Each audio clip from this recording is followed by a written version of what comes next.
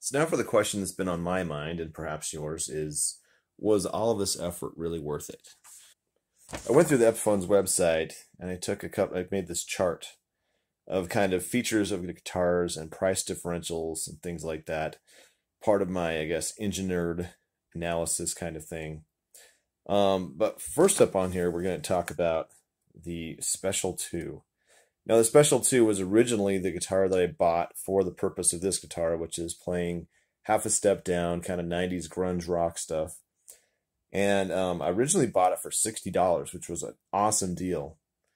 Currently, that guitar is listing at $220. Used, you can pick it up for about $125. But there are some disadvantages to that guitar. Mostly that it didn't have the individual volume and tone controls. The second thing I wasn't too impressed with was the pickups that came with that guitar were just very hot ceramic pickups. Something that I didn't quite like. On the Epiphone Special 2, it's got a bolt-on neck, and it just has a slab top, which is something I have on a lot of guitars. Not really a problem for me. Didn't have any binding on the neck or the body. Dot inlays, like I mentioned, that slab top. Just kind of, you paint it black. There can't be much more finish to that. Doesn't have covered pickups, doesn't have a pick guard. Just kind of your plain Jane starting guitar. And so for that purpose, it would have worked well.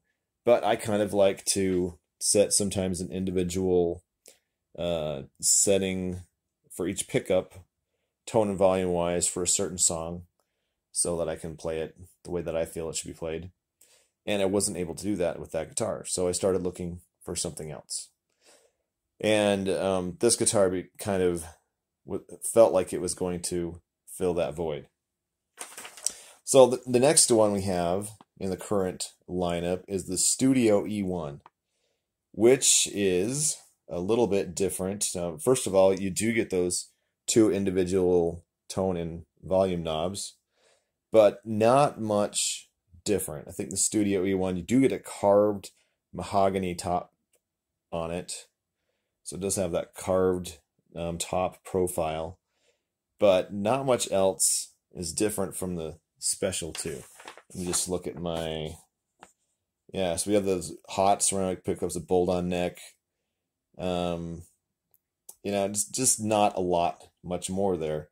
And that guitar costs about $50 more. So I'm guessing a used price on that might be about $225, which seems like kind of a bit for a guitar that you're not going to be playing very much.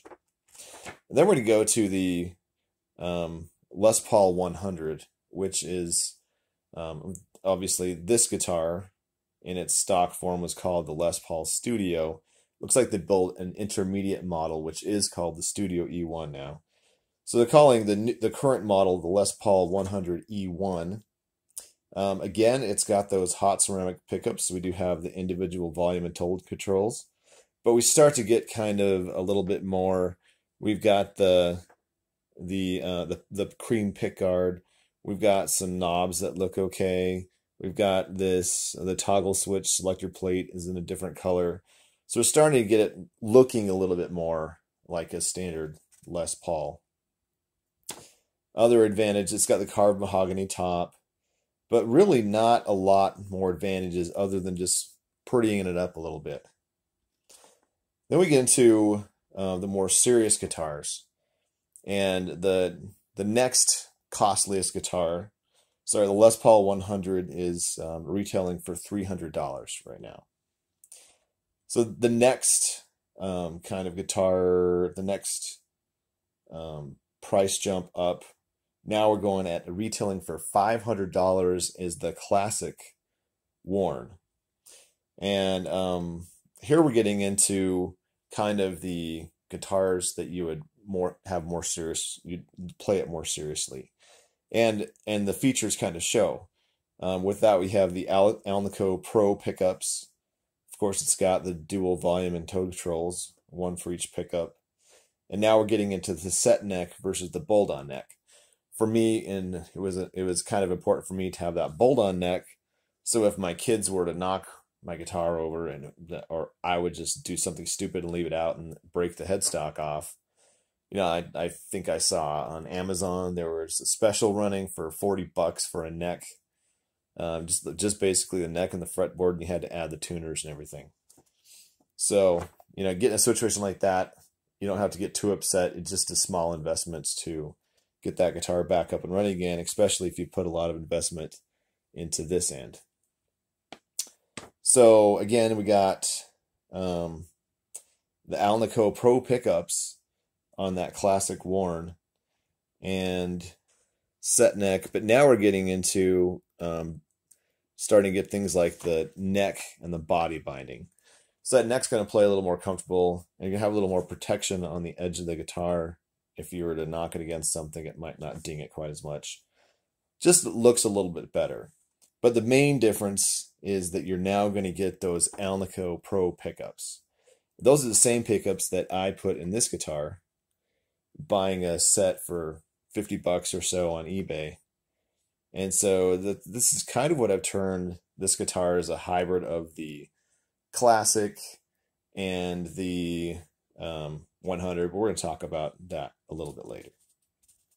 So the next step up is a Studio. Now the Studio, it was supposed to be basically the same thing as a standard acoustically, but appearance-wise, it's kind of like you're playing Jane. So by the time you're talking the Studio, you've got Alnico Pro pickups, you got the set neck. You don't have the body and the neck binding, but you're starting to get the block inlays, which is another thing that the classic worn has. Again, with the classic worn and the Studio, now we're getting into a carved maple top. That maple's going to make the guitar a little bit brighter. Also, the more budget models with the bolt-on necks have a smaller thickness to them. And so you're looking at maybe the standard thickness as you jump up to the Studio or the classic worn. And now we're we've got a pickup, but with the Studio now we're starting to get covered pickups, which is a look that I really like. I really can't stand that you could spend, almost $2,000 on a Gibson and not even get the covered pickups on it. I think that's a little ridiculous. You almost have to buy the standards to get the covered pickups these days. It's a look that I really like, which was one of the reasons that I opted to get these Alnico Pro pickups from eBay to toss in this guitar. Then we're going to jump up to the classic. Sorry, the Studio runs about $550. I've seen those go on the used market and even at Guitar Center for about $300, which I think is a really good deal for a guitar like that if you want to really get into something that you could enjoy looking at and playing. Then we jump up to the classic, and we still don't get those covered pickups, but you've got the binding and almost everything that you would want in a Les Paul, in a class, what you would think of as a traditional Les Paul. And then jumping up to the standard, the classic, costing $600. It's $50 more than the Studio. Then you jump up to the standard at $700 retail. Now you're getting some nicer pickups. You're getting into the Pro Buckers. You still have the carved maple top. You're going to get a better top. You can start to go into the flame maple stuff instead of just a plain top. And as we jump up to the next level, we're talking about one of the ultimate things, the 1959 standard. And that's $1,000. It's going to come with the Burst Bucker Pro pickups, and it's going to be built a little bit different to the 1959 specs. So, question is, how did I do on this guitar? Well, I went through and I kind of priced things in some arbitrary way. I should say scored things in an arbitrary way. Gave each of these models a score. The Les Paul Special got a score of 12, Studio E1 13, 100 E1 14. The Classic Worn, we're jumping up to 19, Studio at 20, Classic 19, standard a 20, and the 59 standard a 21. And a lot of those, you know, for me, the cheaper guitar was maybe a little bit better because I was looking for something used that would just be playing, you know, very infrequently. So I scored this guitar as a 17 for my upgrade. I've got almost the look of the standard, except I have the bolt-on neck, which is something I was looking for. I've got the upgraded electronics, which you would get in the classic or the studio. And my total investment in this is about $220. So the question is, was this worth it? For me, I think it was worth it. Looking at what you'd have to do to jump up to some of these features. Kind of did an analysis of that. For pickups, jumping from those hot ceramic pickups to Alnico Pros, for a new guitar, you'd have to pay $200 extra for that feature. Used market, it would be more like $50. For those individual control pots, new, you're looking at about $50.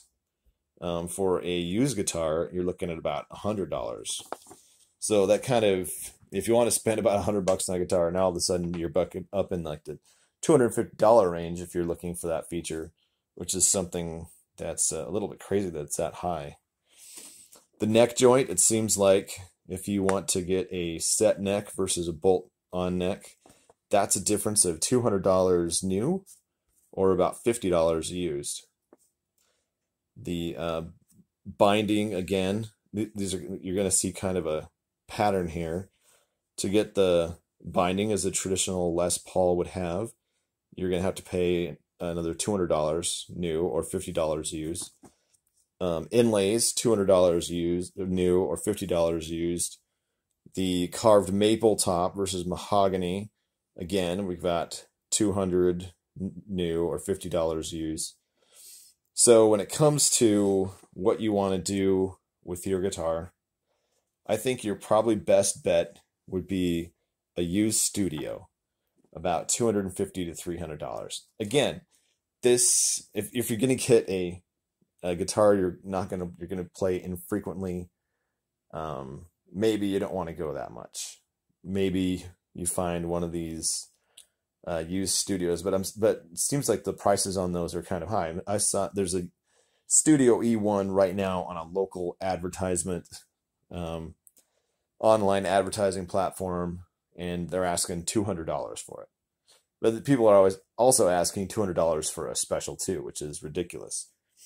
So, and Les Paul 100s, I'm seeing those from $250 to $300, and again, you still have these hot classic pickups to go to that.